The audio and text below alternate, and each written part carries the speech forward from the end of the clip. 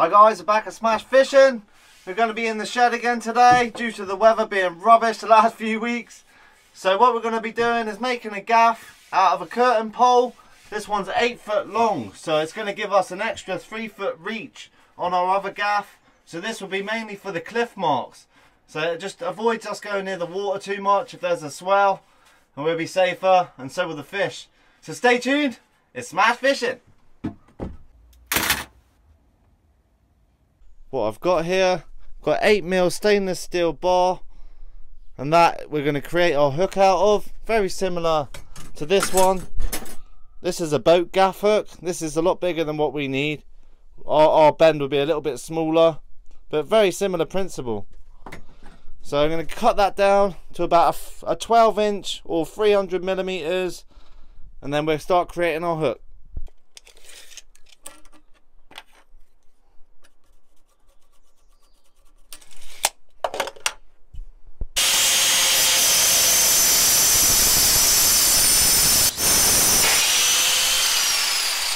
If you're cutting any sort of metal, make sure you've got the appropriate safety gear, especially glasses. I don't wear gloves or anything, but it's always wise to. You'll get splinters in your hands, all sorts.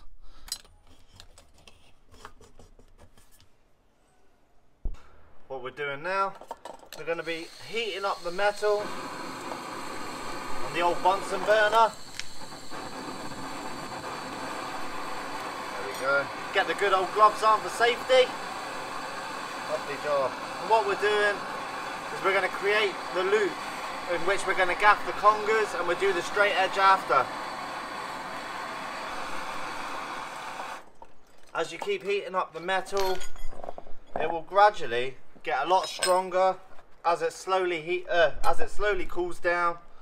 So what I'm doing is just creating the bend to start with, and then getting the axe, and then we're going to prise it round.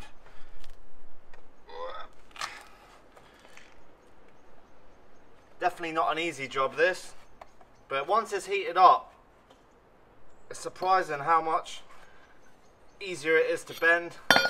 And there you go, that's a perfect bend there, nice and short, so we can get it in a big conger's mouth. And all I'm going to do now is heat up the end and start bending that.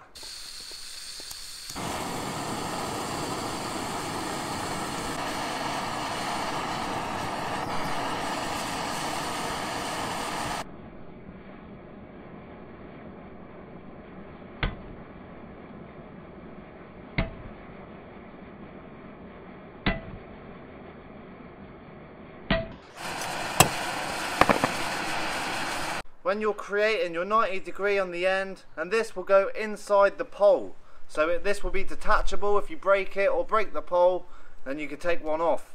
So what you're doing is creating a 90 degree the other way of the hook. So it's always better to get it bent with the hammer first, makes it a lot easier. A little bit more.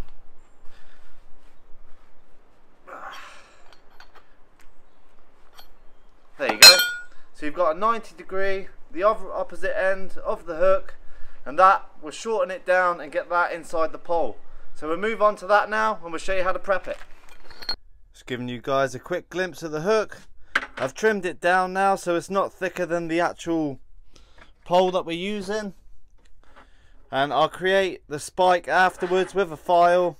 I'll cut that down a bit shorter as well. So I want to be able to get this inside the fish's mouth. So we're going to move on to the end of the pole now. What I'm doing for the pole, so I've got my hook here, and I'm just going to line it up where I want the spike to be. It will be sticking out this way, but I'm just marking it like this for now, and just centerize it a little bit and marking it down. So that's roughly where our hole will be. And up here I'm going to create a groove for this to sit into. Because this is not going to be fixed is the reason for this, so it won't twist out. So I'm going to get all this drilled out, and I'll show you the next step. What we've got here is a drill bit the same size as the diameter of the hook, so that will sit in there nice and snug. And this I'm going to drill straight down and make it a little bit, just a wee bit bigger, because I want a little bit of movement in there so I can get it in and out quite easily.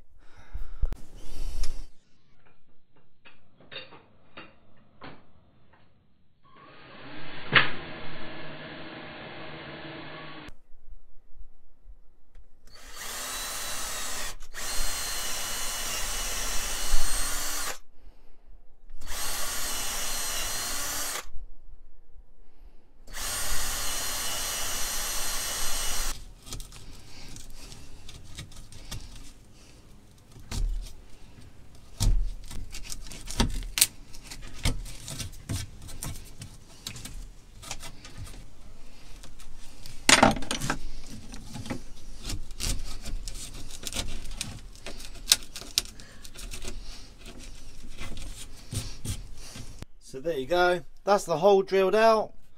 As you can see, it fits in there nice and snug, and when we put the wraps around there, that gaff isn't going anywhere. How I like to keep the hook in place, got a nice piece of nylon here, and all I do is, starting on the side somewhere, is you lay as much as you're going to wrap down to on the actual pole, starting at the top, and then you're twisting your way around until you meet up with the other side. Bring that up a little bit.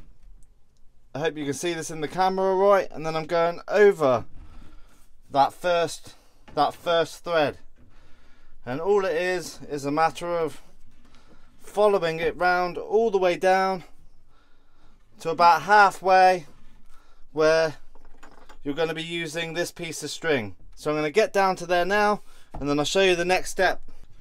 There we go, we're quite a ways down now. And what we're doing with this piece of rope, we are laying it under that wrap, keeping it tight, just like so. And you're keeping that inside.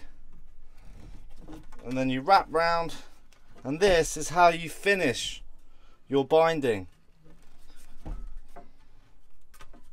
Always best to aim your rope sort of up towards the other wraps, and that will keep it all nice and tight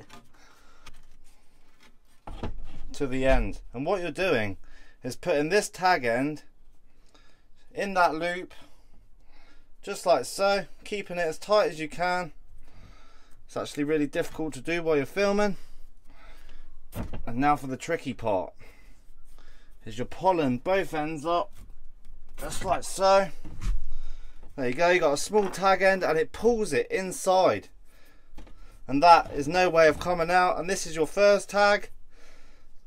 So once you cut them all nice and smooth, neatened it up a little bit, that is one solid hook right there, and it's detachable, so there's no glue involved.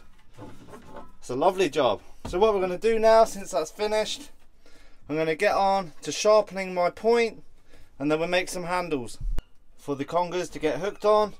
I'm going to shorten this a little bit, and then I'm going to create a nice circle and point it out with the file after. But first of all, we're going to trim down with the grinder. Get your spectacles on. I've got shades with me today, but safety glasses, always important.